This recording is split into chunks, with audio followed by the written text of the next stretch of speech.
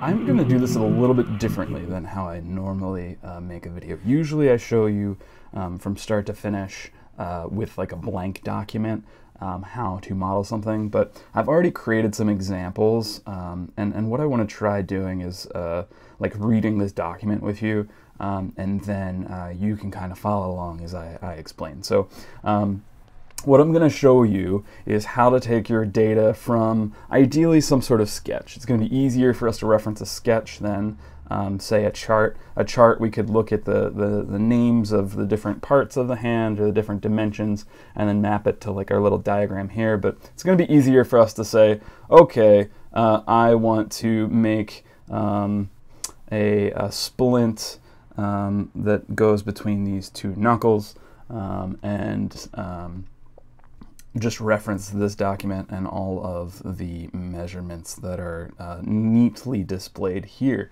So we're going to start with how to design like a reference part for your finger, and then I will talk about how to make a way basic design. So reference part's going to look like this, just a very, very, very rough approximation of some measurements of our finger, not actually the same shape, but roughly the same scale and size. Way basic design, just rectangular. We're able to put Velcro in it. This doesn't cover your finger, it doesn't cover multiple sides, so it's like not like 100% A+ quality, but it's a start. Complex design, if you want to work on something that looks a little bit more organic and like some products that you'll see out on the market for say like trigger finger, that sort of thing. More interesting but still fairly basic design that has a space for Velcro, but also starts to think about how can we brace the finger side to side and laterally by bending these tabs here, so we can heat up the 3D printed plastic and melt these to an angle or 90 degrees. And then finally, I'll show you briefly, but it's kind of an extension of that last one, how you can start extending stuff to make something, maybe cover your whole finger. I feel like this is something that you're just going to have to figure out how to tackle on your own. I will have given you enough. So first we're going to start with the reference part. You should have access to this document. You should not copy it, but you can kind of read through it just like we're doing right now. What I did, initially I put in some images. We're not going to care about these because the images aren't to scale. I just threw them in there for fun. But what we do want to see is this sketch for top dimensions and side dimensions. So I threw a sketch on the top plane. So I created a new sketch and put it on the top plane and started to look at my finger from above and started mapping out, okay, I have a 26 millimeter distance, and then if we look back here, the width of my middle crease and the width of my proximal crease are 17 and 22. So in here you can see that I've created a construction line with a diameter of 17 and a construction line with a diameter of 22. You could also just make a line, and as long as it's connected to this midpoint right here, you can make it 17 and 22. There are a million ways to do this. I'm just showing you one of them. Now if we take a look in side dimensions here, I've just put in the dimensions for my thicknesses, and I was referencing the top dimension line, that 26 millimeter, excuse me, right there. So if we look here again, some more construction lines going for the height. The way you can get this dimension here is by doing dimension, that line, this point, and then you bring your cursor down. You learned how to do that in one of the pulley examples, most likely, for the Onshape tutorials earlier this year. So once we have that, I can begin to make like alternate planes if needed. It's just useful to us to create planes to draw on, because we're not or as needed is what I should have said a moment ago. We're not working off of the front plane anymore. So if you want to make a plane, you can search tools, find a plane tool, or use plane up here. And then I'm choosing plane point as how I'm going to create a plane. And I'm selecting the front plane because it's going to be parallel to the plane that we want to draw on in a moment. And I'm choosing this point right here at this crease, our future crease. Now, once I have that, then I can create some circles on that crease. You'll notice I have two circles here. We're only actually going to use one of them later on because we don't need the offset here. So I actually only utilized this circle right here at the end of the day. This one is an offset circle. You do not need this one.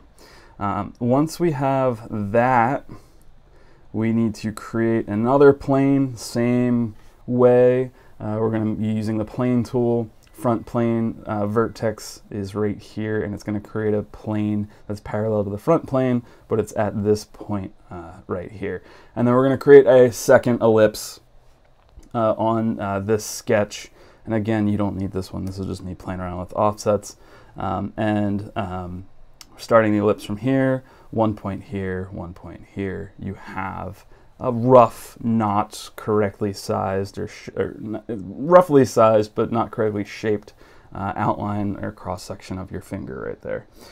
In order to create my reference part, all I'm doing is I'm taking those two ellipses that I just made. I'm using the loft tool, so up here up at the top, and then I'm lofting a solid, a new solid between those two shapes. So at this point in this document here, I have a reference to see just in Onshape workspace how big roughly this segment of my finger is right here.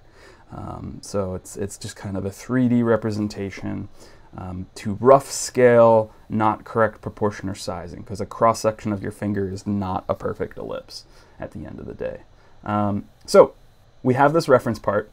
Now we can start designing an actual like basic sort of splint around it. And the basic splint, all it is you making a platform that you can then strap to your finger to immobilize a segment of your finger. So this should hopefully, I hope, be pretty straightforward for you.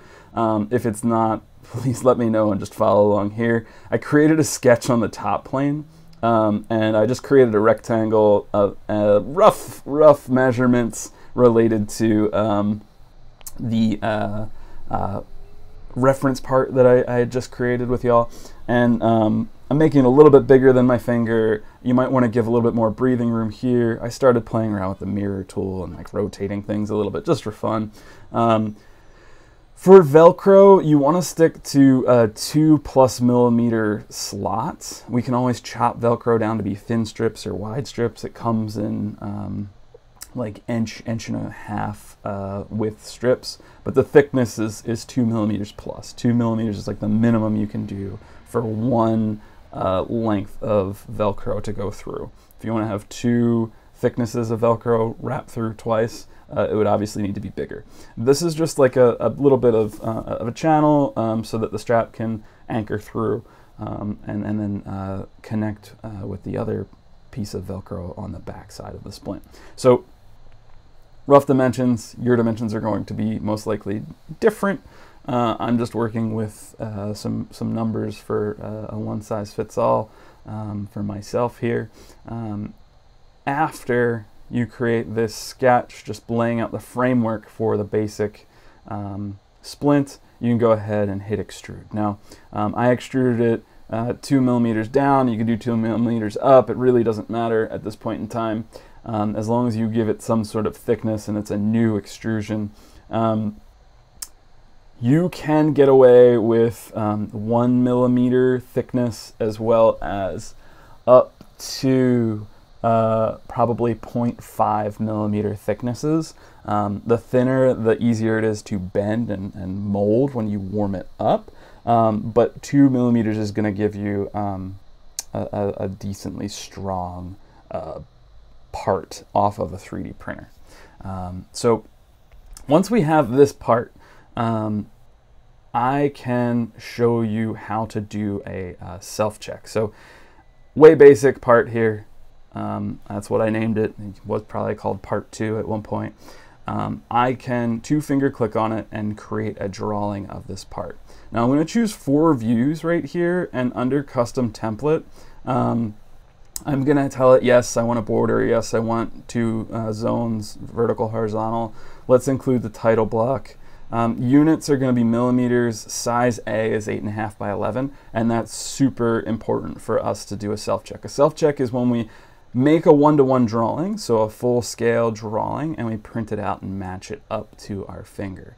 So what I will do in a moment is after I go into, and if I can get it to work, sheet properties here, just 2-finger click and check that I have a one-to-one drawing. Sometimes they might auto scale it to like 2-to-1 or 1-to-2, depending upon how big or small your part is. Once I know it's 1-to-1, then I can just go ahead and go up to print, and it may give you a pop-up blocker here before you see this. You might have to un-pop-up block it.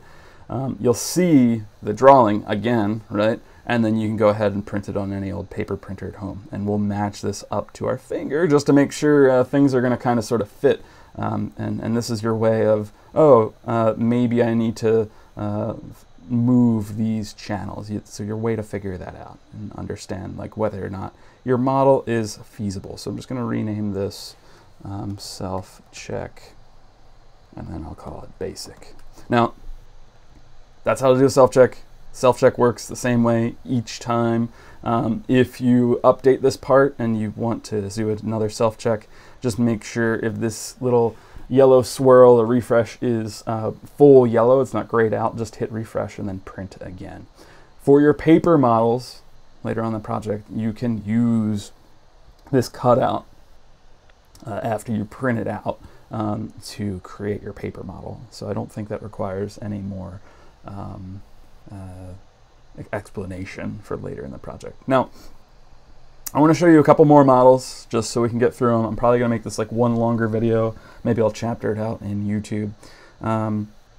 We have our complex design and the bend Velcro. Bend Velcro is like not that far off from the basics. So if we look at bend Velcro first before we get into complex, I think that makes the most sense here. It's just a different drawing. The extrude is 1 millimeter instead of 2, so it's a little bit thinner. You may want to do 1.5. It's up to you, but 1 works.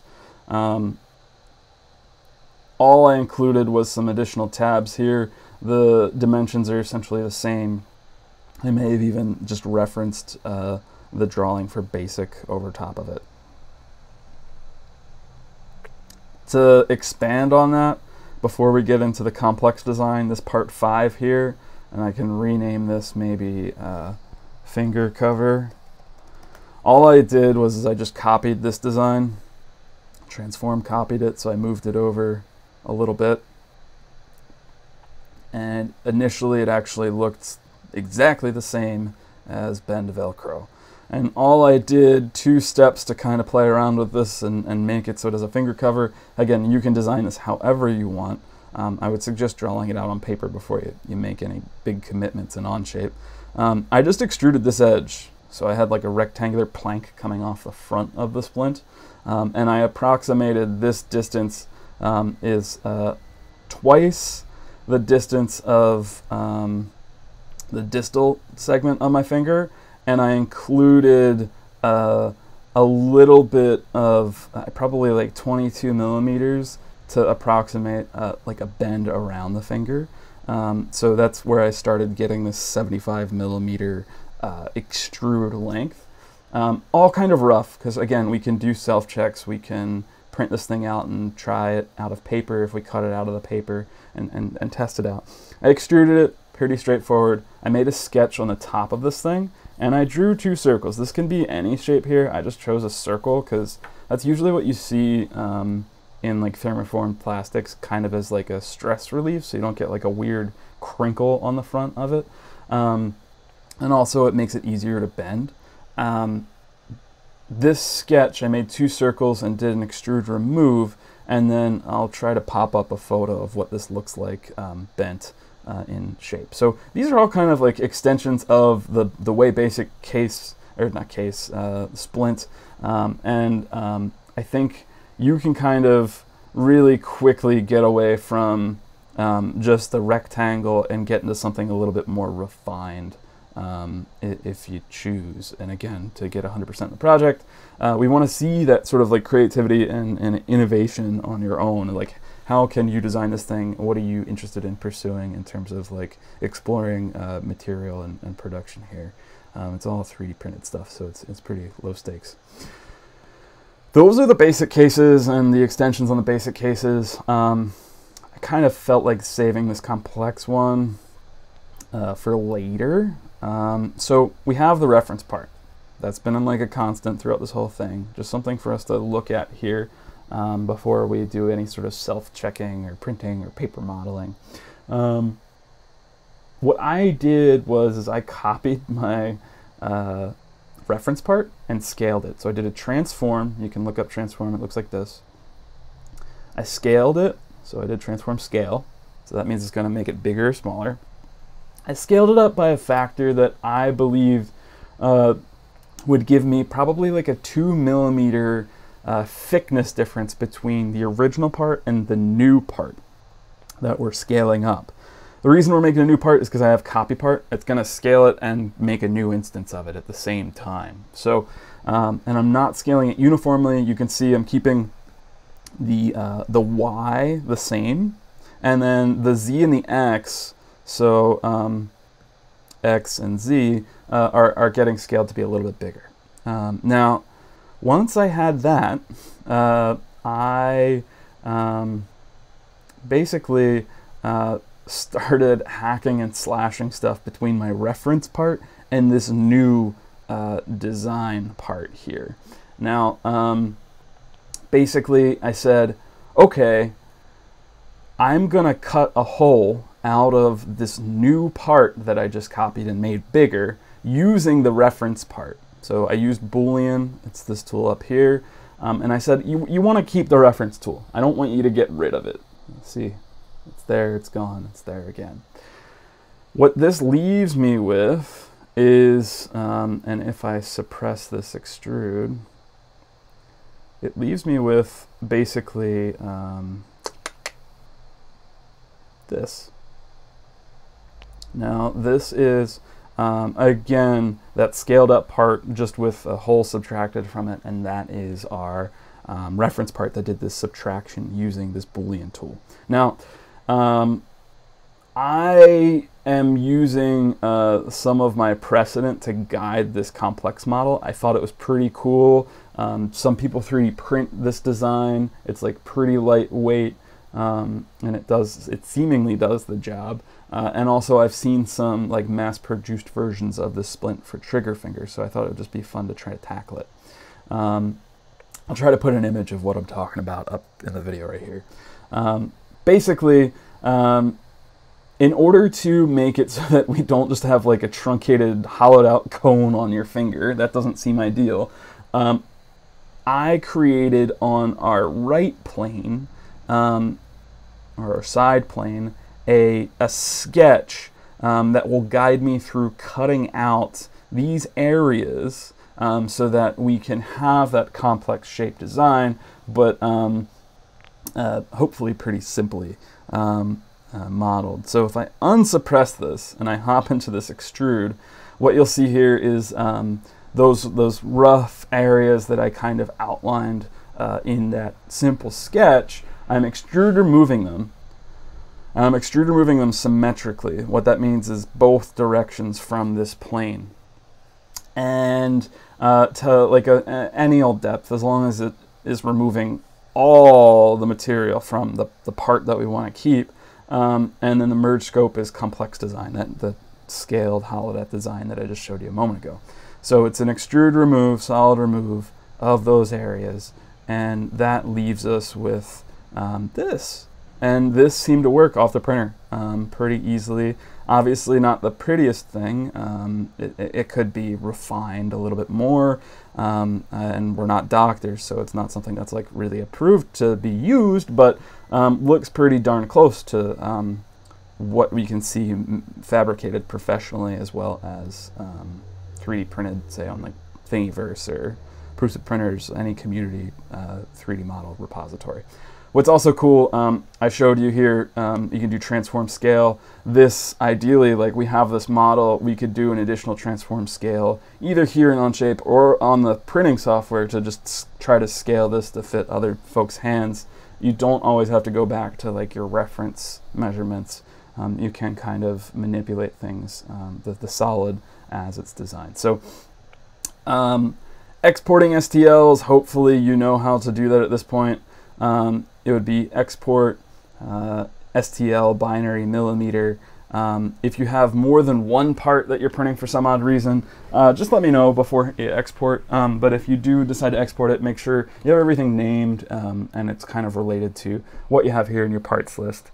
Try to stick to using folders if you can. That's how you create a folder up there. Name your part studios and your drawings as you go. And let me know if you have any questions, either down in the chat if you're not in my class currently, or in person. Just email me. You know my email. And hopefully we're in class together, so I can guide you through Onshape into your documents. Just throw a comment on your document and at me. You know, yeah. Good luck. I hope this is interesting and you've learned some stuff, and it's pretty straightforward. This video is probably at least 30 minutes long at this point, but hopefully you're not asleep and it was a little bit informative. Let me know what you think about me guiding you through these rather than modeling it in front of you. I think you have the ability at this point in your career at NVD or NVOT to kind of navigate Onshape and model things without me totally holding your hand through that process. Good luck, and I'm excited to see what you make.